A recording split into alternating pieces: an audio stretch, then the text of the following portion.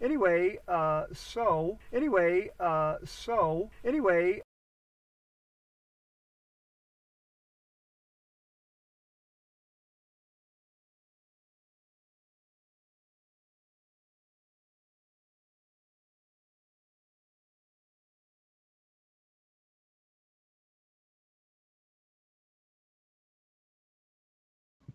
hey, this is Joe from Portland.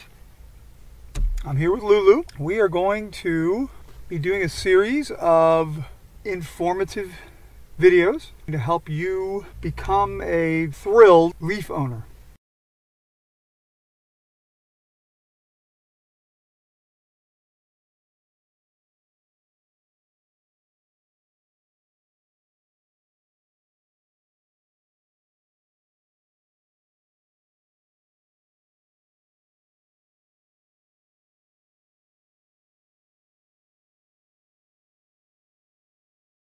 Informative videos to help you become a thrilled leaf owner.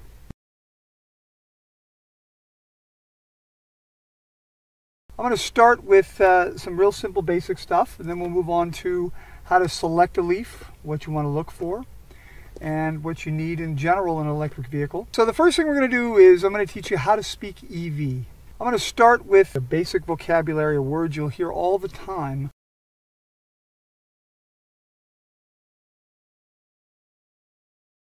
The first phrase is an ICE vehicle. You know what an EV is? An EV is an electric vehicle. What is an ICE vehicle? It is an internal combustion engine vehicle.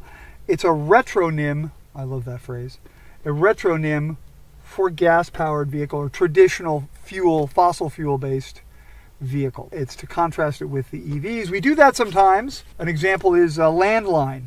We never used to call them landlines. We only did that once cell phones came into use, and we had to differentiate them between cell phones. Or a brick and mortar shop. We never used to call them that because there were no online shops that competed with them or that existed, so we didn't need to differentiate. Okay, so the next one is an HV battery. An HV battery is the high voltage battery, also called the traction battery, and sometimes the propulsion battery or the big battery. And it is the battery that actually powers the leaf's motor. You can consider it analogous to the tank in a gas vehicle. There are some significant differences we'll talk about later in terms of how they relate to the vehicle itself and you, but it's where the power to get the vehicle to move is stored. The 12-volt battery, sometimes called the automotive battery or the little battery that's just like in your ICE-powered vehicle, your gas-powered car. It's the one that in the gas-powered car starts the car up when you need to drive. Well, it has a very different role in the EV, although it does do that. It actually powers all the accessories except for the climate control. And that's because the HV battery is simply too high a voltage to power like the headlights or the tail lights or the little light in the sun visor. So the next one is a watt. A watt is a measure of power or current, and it's what we use to measure electricity. What is a kilowatt? And a kilowatt is merely 1,000 watts, and you'll hear it all the time when you talk about EVs because they simply produce so much more electricity than would be reasonable to measure in a watt. You know, you don't say 16,500 watts or 45,000 watts. They just say 45 kilowatts. A kilowatt hour is simply a kilowatt times time. It's a measure of the capacity of a battery as opposed to the current. Okay, the current is measured in kilowatts. But when it comes to batteries, what you want to know is how long it'll last, how long it can produce power or electricity. So a 1 kilowatt hour battery would be capable of discharging 1 kilowatt for 60 minutes. That's a kilowatt hour. The same battery could discharge 2 kilowatts for 30 minutes, or half a kilowatt or 500 watts for 2 hours. It's a weird relationship, but it's nothing to get confused about and it's to worry about. I myself still make the mistake. I call them kilowatts when I mean kilowatt hours and vice versa sometimes. So the bottom line is a kilowatt hour or a watt hour is a measure of capacity in a battery, and a watt or a kilowatt is a measure of current or force that's produced by something, by an electrical circuit. The range mile. The range mile is, for instance, Lulu's original factory capacity was 150 miles. So you could say she had 150 range miles. So a range mile is just that. It's a mile that the vehicle can go when it's charged. The EPA range, or the hard range. So the EPA tests every vehicle that's sold in this country every year to determine how far it can go on, say, a full tank of gas or a full charge. It's the only objective number that you can use when you're talking about how far an EV can go. There's nothing else to work with. You have to use that number or you'll just muddy the waters. It's easy to make fun of things like miles per gallon that the EPA also does, but unfortunately it's what we have to work with. The state of health. There's two states people always talk about with EVs. The first one is the state of health. And the other one is the state of charge. We'll get to that in a sec. So the state of health is the percentage of remaining capacity in the battery. So when the vehicle's new, when it's sold brand new, it should have 100% state of health. In other words, the battery's entire medium, the entire capacity of the battery should be available. But over time, a lithium-ion battery will decay. It'll degrade. What happens is the interior components will simply no longer be able to store and discharge electricity. And as that occurs, a percentage of the battery is left. And that percentage is the state of health. And it's expressed as a percentage. So if you have a 90% state of health in a original 100-mile car, that car is going to go 90 miles now. That's going to be its new hard range. State of charge is just that. It's how high the battery is charged at that moment. So if it's charged at 50%, a brand new battery that goes 100 miles will go 50 miles. However, if that battery is degraded until it's got, say, 90%, then that car will only go 45 miles when it's charged to 50%. So that brings us to price per range mile. That's PRM. It's a way to examine the value of an EV based on how far it'll go. Because let's just really be honest about it, okay? The range of an EV is the determinant, essentially the only thing that makes a difference in terms of the value of the car to the customer, to somebody who's buying it. So in other words, if let's say you have a Leaf that has a 100-mile range, it'll never be worth less than a Leaf with 50-mile range, even if the 50-mile range Leaf is an SL, top of the line with all the accessories and everything. The reality of it is it's still going to be worth more because it goes twice as far. So price per range mile, you simply, to determine that, you just take the price of the vehicle and divide it by the hard range, and it'll give you a number. And that number is going to be, well, lately it's quite high. Like some places it's over 200, but it was traditionally about $95 to $115, and now it's, like I said, it's much higher now. But that's a way to. It's very useful if you're comparing two vehicles, two EVs. They don't have to be the same model or make. One of them, as long as you know that hard range number and the percentage of health, you can compare them side by side, and it'll tell you really which is a better value in essence. Okay, the next one we're going to talk about is another per number, as in miles per kilowatt hour.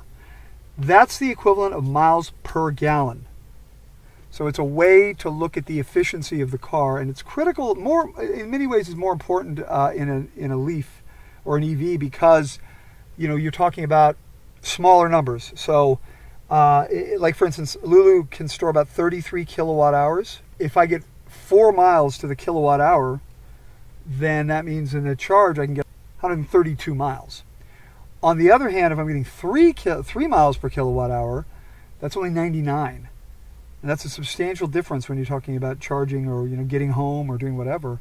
In a single gallon of gas, you have so much more energy than a kilowatt hour stored in one of the batteries that it simply doesn't come into play the same way. It's not as critical a number to pay attention to. Degradation. It is the bane of EV owners, even non-Leafs. The Leaf has a unique system, at least they call it a system, of thermal management.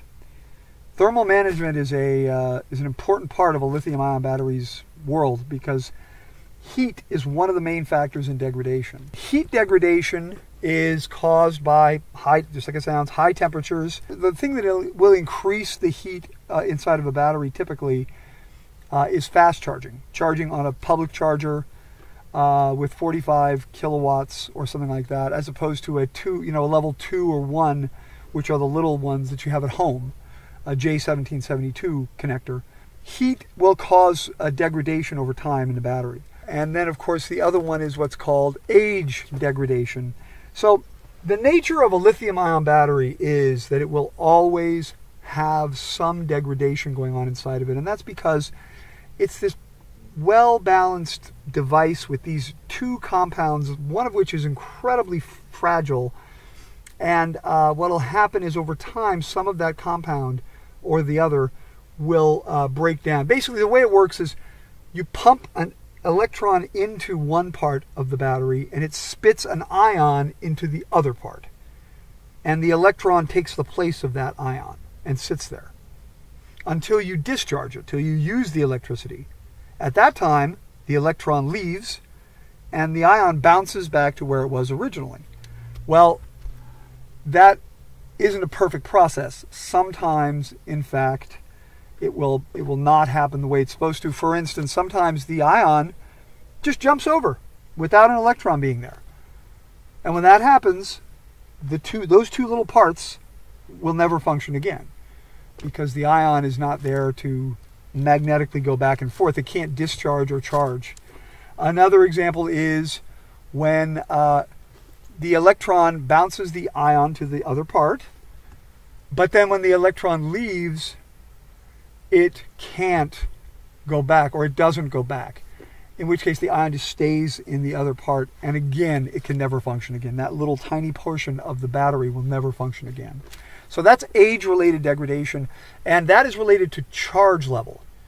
So the higher or lower the battery is charged, the greater an incident of those two problems.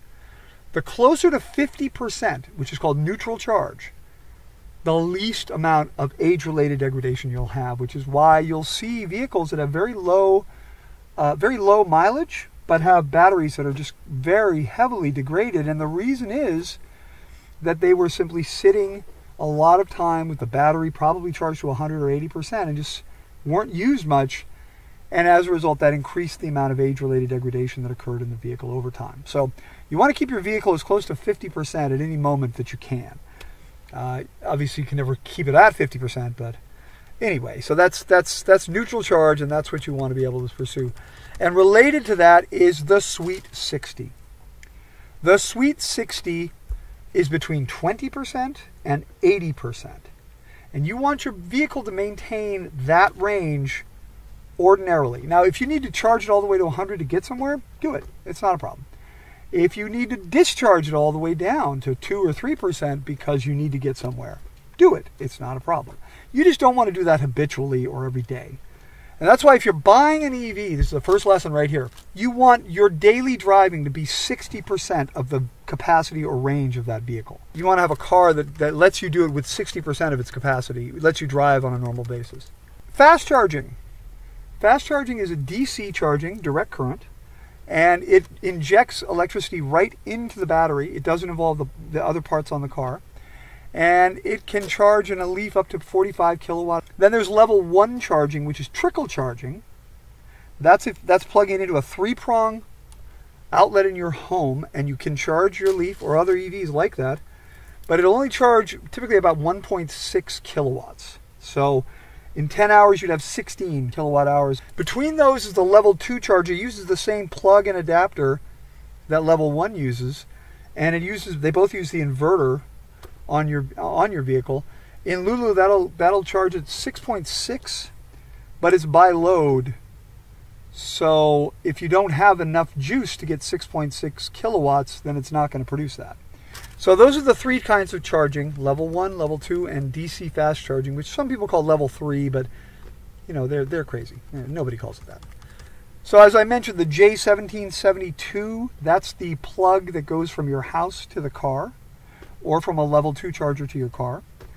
CHAdeMO That's a CHADEMO, like cha and demo. It comes from a Japanese word. That's the DC fast charging plug for a Leaf and for some other vehicles, but it's the minority of vehicles. Then there's the CCS combo, which is it's an alternate fast charging system and plug, which they use in a lot of other vehicles. And it can charge much faster than a Leaf's charger can, but that's not necessarily a good thing. So then we'll talk a little bit about some things here. Hypermiling. What is hypermiling? It's any activity that you undertake to try to get the vehicle the most or a higher level of efficiency than it ordinarily has. In other words, you want to get more miles out of whatever you're using, gasoline or whatever. So you do certain things differently. Maybe you drive behind a truck. We call that drafting. Maybe you just don't accelerate. There's some other tricks. We call all those together, or just referred to as hypermiling. Turtle mode. Oh, yes. So if your battery gets too low, the computer on board will limit the amount of energy that it can discharge. And we call that turtle mode. And it'll give you a little bit of extra time to go somewhere, but then you're done. It'll die. And range anxiety. It is a minor mental health condition, mental illness, I guess, or however you want to call it. Anxiety is caused by the need to make a decision where the information you have to base that decision on is unreliable or otherwise less than you would like to have. So range anxiety means you look down and you realize, oh my God, I've got so little energy left, so little electricity left. Can I make it home? Should I try? Should I try to make it to a charger? These are the problems that we face as an EV driver. However, I can tell you right now, there's easy solutions for that as far as I'm concerned. And any issues that come up with your driving an EV or owning an EV are far outweighed by the benefits of it. And we'll talk about that. Another issue, rapid gate. So in a Leaf, there's software that keeps the vehicle from charging faster when the battery is hot, very hot. And it really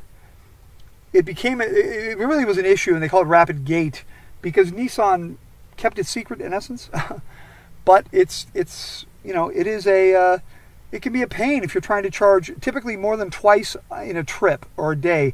So I take this car, Lulu and I, we go long distances, much longer than the vehicle was really intended to go. These cars were designed to be driven in town and charged at night. But I'll take her and we'll go down to California. We drove quite a few miles last month, and anyway, she will, when we charge the second or third time on a long trip, she just won't charge very fast. It's clear that that's happening. So heat management, thermal management is a critical issue in these vehicles, especially if you're going to try to drive point to point. And that's it. The next lesson is before you go shopping for an EV or for a Leaf, what you need to know, the information you need about your own driving habits and self. And we will talk about that the next time. So thanks, guys. I hope you guys have a great day.